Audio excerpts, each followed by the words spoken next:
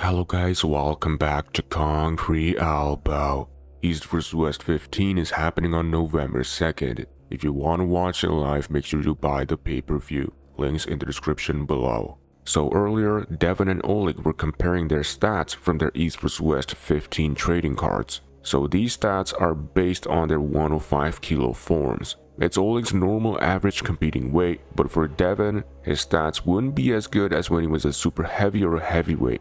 And if I'm not wrong, these stats were given by the professionals, like I'm talking about John Brezink, Travis, and Engin, and probably some other guys. And here was the result. Oh, 2-2, 3-2, 4-2, 5-2. Ooh, I got a better wrist, according to the experts. 6-2, 6-3. 7-3. 7-3.